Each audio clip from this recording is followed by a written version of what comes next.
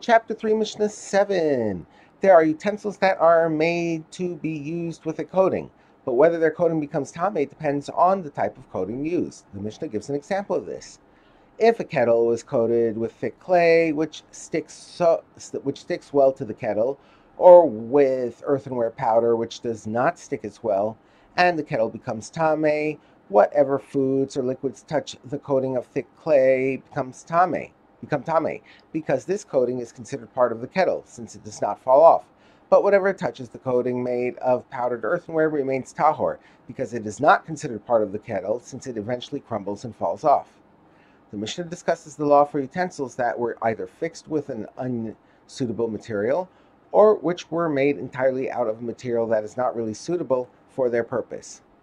If a hot water urn developed a hole that was big enough to make it tahor, and he repaired it by filling the hole with pitch, Rabbi Yossi rules that it is tahor because it cannot hold hot liquids and it does cold liquids. Pitch begins to melt when it is exposed to heat, and it is therefore not an effective plug for the hole in a hot water urn. The urn therefore continues to be considered a broken utensil and cannot become tamei.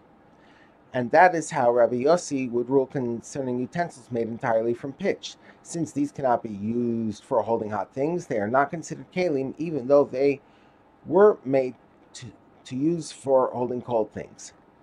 The Mishnah discusses the status of metal utensils that were coated with pitch.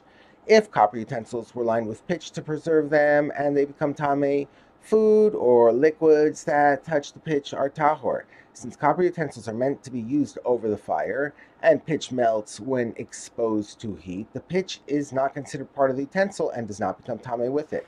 However, if these metal utensils were designated to hold wine and they were coated with pitch, the pitch is considered part of the utensil. Since this lining was needed to protect the taste of the wine from being ruined by the metallic taste of the copper, the lining is considered part of the utensil and becomes tamei along with it.